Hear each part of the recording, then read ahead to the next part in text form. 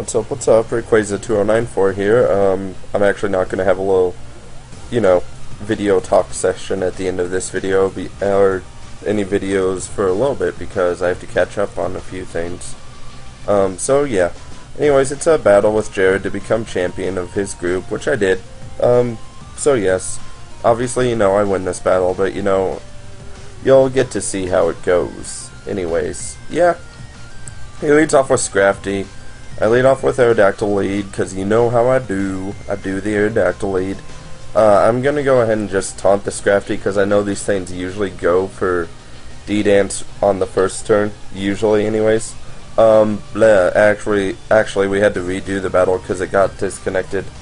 Thanks to 5th Gen's GTS, 5th Gen's Wi-Fi. It got disconnected, so he already knew I was going to go for that taunt. The first battle I actually did taunt correctly and got the Dragon Dance ahead of him. So he's going to go for the Zen Headbutt on the taunt. I'm just going to set up the Stealth Rocks. He's going for the Zen Headbutt again, which was a pain. I'm just going to Earthquake to do some damage, just cause, and I'm like, oh, that didn't do much. Yeah. Anyways, there's a person who makes these Pokemon for him. I forgot the name, what he said, but whoever made the Pokemon for him, I hate you, and you make him unlegitly, because this is all of his Pokemon break 252 EV limits on all of them, because of that guy who hacks them. Yeah, you're going to get a video directed at you, by the way, just so you know. Anyways, I'm going to my I Wanna Be the Guy, and go for the Aura Sphere. And it doesn't take him out, because once again it's like hacked, so you know how it is. But I do take it all down. It was a pain in the ass, but I take it all down. Anyways, yeah, it doesn't do as much damage as I would have thought, which was interesting, actually. Then he's going to go in his Hydreigon, and I'm like, okay, you knew I was going with the Aura Sphere, why go into your Hydreigon? Whatever. Okay, go for your Hydreigon. I'm just going to go for the Aura Sphere, and you see I Want to Be the Guy. I think this is his first takedown. If not, the next turn is for sure. No, that wasn't his first takedown yet. But this next turn is the first takedown for I Want to Be the Guy. I don't think in his career, but at least for this battle it is. And basically I take down a Hydreigon.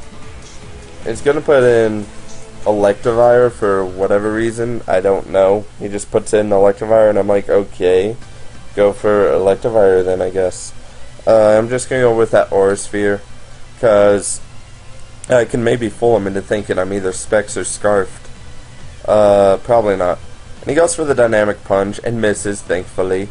And apparently Dynamic Punch is banned, so that was interesting. I'll have to, pass that along to everyone, because some people don't know that it's banned. I go for the Aura Sphere and miss, and I don't miss. I hit it, and he goes for the Hammer Arm because he didn't want to miss with the Dynamic Punch again, I guess. So, I Want to Be the Guy is not the guy today. How sad. It's so sad. So very sad. So I'm just going to send in Movie Victini and do some pretty good damage. I'm just going to go with the break, knowing I can easily take him out from that. Yeah. And easy KO. And then he goes into Scrafty, and I'm like, what? You knew I had Brick Break, and not to mention I have V-Create if this thing wasn't Scarfed. So why are you going into Scrafty? Anyways, I'm going to Brick Break, and it's like, bam, 2 Pokemon down, and he's like, aw, I'm so sad, and you should be sad. This is what you get for you trying to think that you can beat me. And I'm the champion of your group now, Jared. Woohoo! Anyways, he sent in his Braviary, and I'm assuming it's gonna be like Fizzy Stardust and Brave Bird, everything. And I want to save Movie Victini for a little bit later. And guessing on the Brave Bird, I'm just gonna switch into Iron to go ahead and take that Brave Bird nicely. But he goes for the Sky Drop, which was interesting. I don't know why he went with the Sky Drop. But yeah. So I'm stuck in the sky, yippee. I get freed from the Sky Drop, yay. And then I get hit, which is sad. which actually pops my air balloon, so now I'm back on the ground, which is terrible. I like the air balloon making me floaty in the air and eliminating Metagross's ground weakness.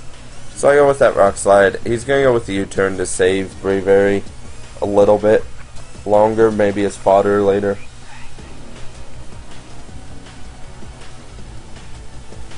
And yeah, he's going to go into his Roserade, which I was like, okay, why Roserade? And yeah, I don't know why he chose Roserade. Anyways, I was going for the Rock Slide just because I knew it'd easily KO him. And it actually does pretty good damage to Roserade. So Roserade's going to go with the Magical Leaf. Why, I don't know. I'm not sure on that, but you know what? It's whatever. I'm just going to go for the Zen Headbutt, knowing that even if he switches back into something else, I can most likely hit it. Again, I don't remember what Pokemon he all brought. I didn't pay attention at the beginning of the video. Yippee! Anyways, he's going to put in Escadrille, and I'm like, I hate Escadrille. But at least there's no Sandstorm, so at least I have that advantage.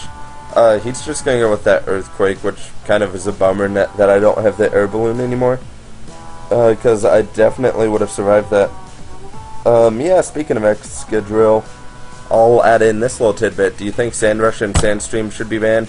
Or do you think Escadrille should be banned? I'll let you take the guess on that.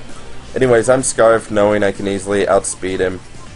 But he's going to switch into his Braviary as fodder out because he predicts this V-Crate, which I was debating on V-Crate and Brick Break, but I knew V-Crate would easily take care of the Escadrille.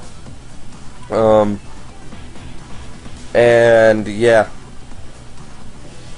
basically that the useless crit. Why do I get a useless crit? I'm not sure, but I do. I get a useless crit. Anyways, and then I decide to make a choice to stay in on this next turn against the Escadrille. Just in case the Scarf made me a little bit faster. I didn't do prediction. I didn't do calculation enough to see if it would. It obviously didn't, because he goes for the Earthquake and one-shots my Victini, which is very, very sad, actually. Oh, poor Victini. Oh, well. He'll get to go ahead and do some more damage in some other videos. Yeah. So I'm just going to switch into my Crawdaunt. I don't remember what I do next. He goes for the Shadow Claw for whatever reason. I don't know why. It did a lot of damage. Of course, it was a crit, so maybe it wouldn't have. Oh yeah, I go for the Dragon Dance, and I believe I Waterfall for the win. So that's going to be all. Basically, that's the battle. Comment, like, subscribe, fave if you like this video. Yeah, you should definitely do that. Just watch Crawdaunt be awesome sauce with one Dragon Dance, because it is the adaptability Crawdaunt, which means that Waterfall's coming at him with the 106 power. Anyways, goodbye.